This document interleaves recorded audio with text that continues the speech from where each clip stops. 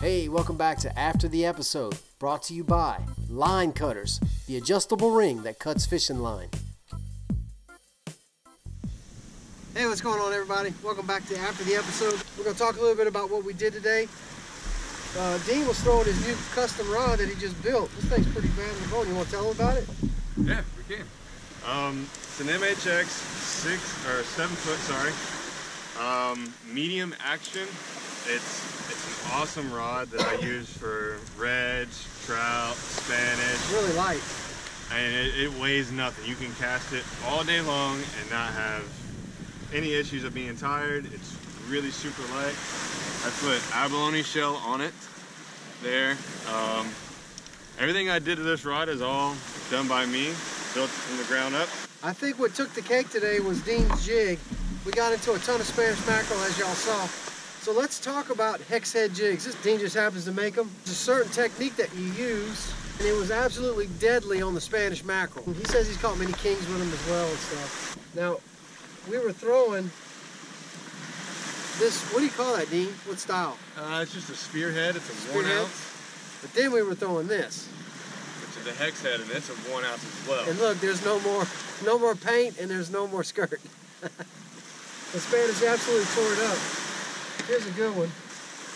Dean, tell them how to work that thing. Really quick and just fast motions, you know.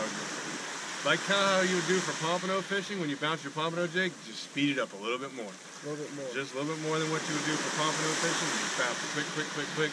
Keep it near the surface, and they love it. They will whack it on top. Is that a 1 ounce? Yes, sir. That's 1 ounce. 1 ounce, okay. And then we're throwing it really far into the schools of Spanish. As soon as it hits, just snatch. Yeah, it's like snagging almost. Like snatching, he's saying. And what's happening is this thing is going left to right. Oh, yeah. Right? Just like a gotcha. It's not coming straight in. It's going left to right like a gotcha.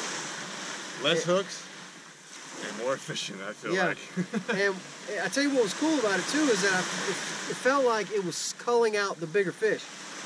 Like we weren't catching that many small ones. The big ones were getting attracted to it. Right, yeah. So we were catching, you know, well, you throw a small spoon, you catch a lot of 13, 14 inches. We were catching more like 17, 18, 19, 20 inches. The fall pattern, the Spanish are thick, the cigar minnows were thick, and they're everywhere. We saw some nice tarpon rolling today. And the jacks. The jacks, sight casted, they chased back to the boat for me and Dean.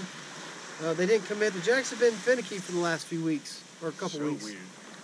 They're really keen on one thing, and that's all they want. I don't know if it's mullet or what. That's pretty much it, guys. I just wanted to talk about the hex head jig and how this sucker goes left to right and how it culls out the big Spanish, man. That thing is awesome. I'll be coming with a half ounce soon. I'll be coming out with a half ounce size. All right, so he's going to have one that's about half that size. Still darts left to right, just a little lighter for throwing a little lighter rod. Hey, don't forget to like. Don't forget to subscribe. Thanks for hanging out with us right here on Line Cutters After the Episode.